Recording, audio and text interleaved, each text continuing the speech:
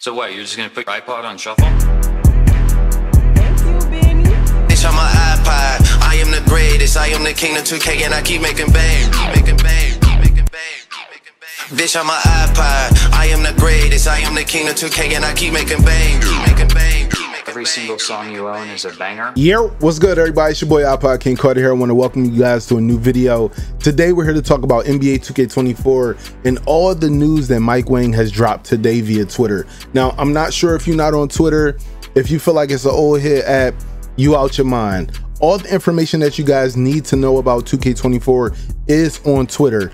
The devs are very active on Twitter. I have them in my special little list on Twitter that I follow and I just keep up with their tweets. But Mike Wang went absolutely insane today. I know that we were supposed to be getting city information and stuff like that in the last week of August, and that is amongst us. Ew. But he dropped a hammer, a banger, a absolute shot to the chest, punch to the face, backhand across many of faces of 2K24, and that's with the death of 6ix9ine PGs. I know what you guys are thinking. We don't care. Thank God they're out of here. 6ix9ines, nerf them to the ground. Listen, there were a lot of people who love the 6ix9ine build simply because it could do it all. I'm not gonna lie, when I created my 6ix9ine PG, I felt like Magic Johnson. I am probably one of the only people who utilized the 6ix9ine build for what it actually was. It was a build that could literally do everything, and if you manipulated the badges with badge loadouts the right way, your build could do it all. For instance, my primary badge loadout, and I will say before I go into this, I think we deserve to have at least 5 badge loadouts. I know that core badges was a huge thing in NBA 2K23, but I feel like badge loadouts need to be a huge thing in NBA 2K24. Now, my first badge loadout was for ISO PG. That means that it had my clamp breaker, my ankle breaker, my unpluckable, my hyperdrive, like all of the actual, you know, handles for days, all of the actual badges that I needed for dribbling and to stay dribbling, because, you know, I used to use up 18 seconds of the clock playing around with my food and stuff like that. But my secondary badge loadout was for my hash sitter. My hash sitter was primary lock and then shooting. So all of the playmaking badges that I needed on, you know, tier 3, I didn't need them anymore. I took away unpluckable, took away handles for days. I think I still had a little bit of clamp breaker, but I believe that it was cord and everything. So all I needed was shooting badges, which mean I had to change my core badge loadout, right? Then I would change a lot of my badges that I needed for core. So I had limitless range on core. Of course, I had guard up. I know a lot of people probably in the chat like, bro, guard up don't work. I don't care what you think. For me, guard up did his thing, okay? I also had Deadeye, I had blinders, had all the shooting badges I needed, as well as all the lock badges I needed. I had, you know, my clamps, I had my interceptor, had my menace, had my off-ball pest, I had my chase down art. Well, you know, chase down art really didn't really work that much. I had my defensive anchor. I even had my box out badge as well, because sometimes, you know, when you guard and ball, sometimes a lot of 6, 7 and up builds would drive, and if I get the stop, I need to get the board. Then for my third badge loadout, I used to love that loadout, man. It was my corner sitter, man.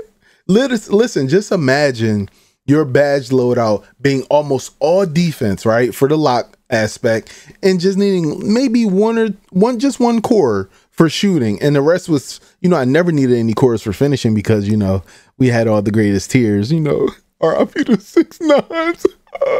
But like I was saying, it was a corner sitter badge loadout, and it worked perfectly for me, but I only had 3. So sometimes there were moments where I would say, okay, I'm gonna keep my hash loadout the way it is, because primarily at a tall PG, if I'm running with a real PG, 6'3" and under, they will put them at PG and me at shooting guard. So I always needed to be hash. You always want to be circle in that scenario, and B for all you Xbox users, right?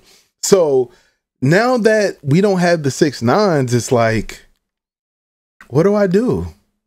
So I've decided to make a YouTube video that'll probably come out either tomorrow or the day after that. Make sure you guys check out for it. I'll probably drop it in the description after I make it. But I'm changing my entire aspect, my views on NBA 2K24 in the way that I want to play. Now that the 6'9 PG is no longer around, they do have 6'8s. So I want to talk to you guys about the minimums and the maximums, right? Mike Wang definitely tweeted that 6'8 PGs are the max, 6'9 shooting guards are the max, 6'11 small forwards are the max, 7-foot power forwards are the max, and 7'3 centers are the max. Now, a lot of people yesterday was trying to figure out if Wemby was going to be a possible build to make.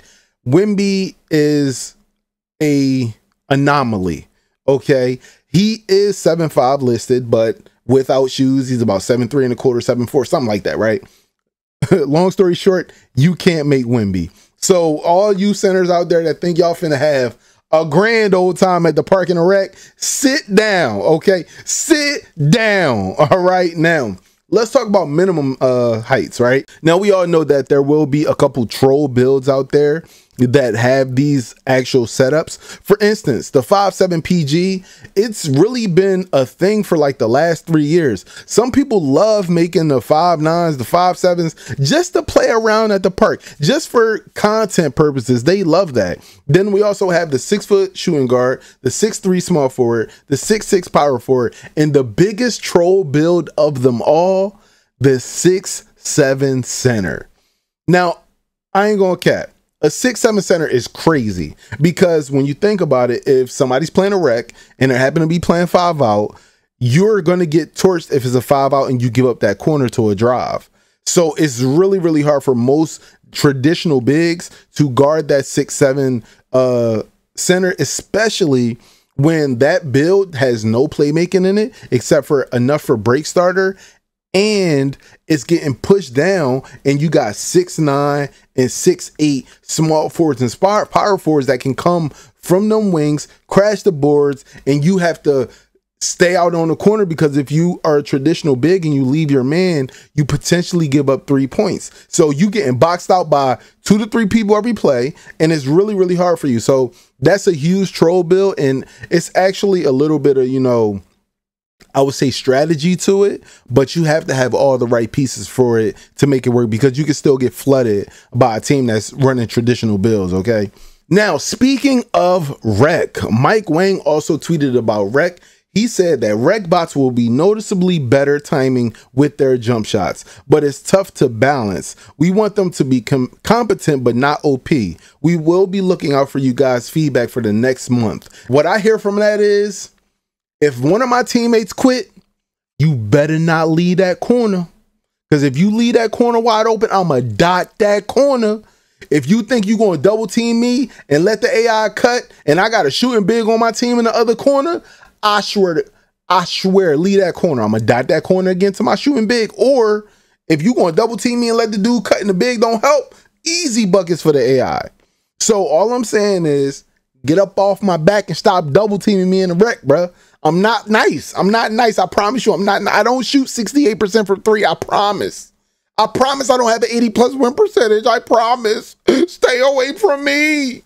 Now, the next thing Mike Wang tweeted about, he talked about driving dunk as well as the actual adrenaline bar percentage drop for the defense. This person named AO Street asked, does driving dunk rating play a factor in the green window for contact dunks as well as the open dunk? He said, yes, it's the main driver for the dunk meter window size. So I will probably be making a very high dunk rating, maybe, you know, 88 to a 96, somewhere around there.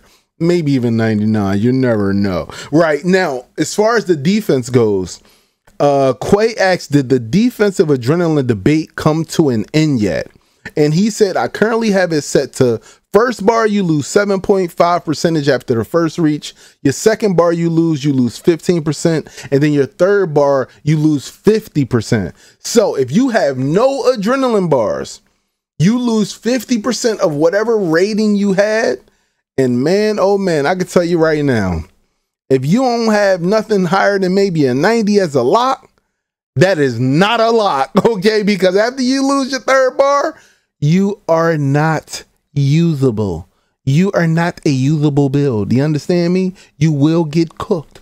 That's all I'm saying.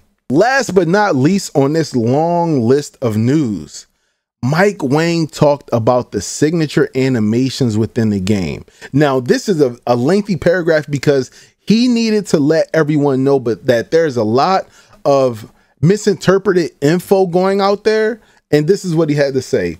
This is misinfo. I said there are 150 motion styles, not just dribble animations. There are a lot more dribbles than that. He said 25 dribble styles, 31 behind the backs, 18 step backs, 45 crossovers, 27 hezzies, 26 escapes, 20 combo packs, 102 breakdown combos, 67 size ups, and 30 spins. Yeah. All y'all out there making all these videos, all this info with the wrong info. It's crazy. You got to wait till you hear it from the source. That's why when you guys watch my channel, I make sure I get it from the source, and I try my best to make sure that the source is not trolling us. So Mike Wang has been very, very vocal on Twitter.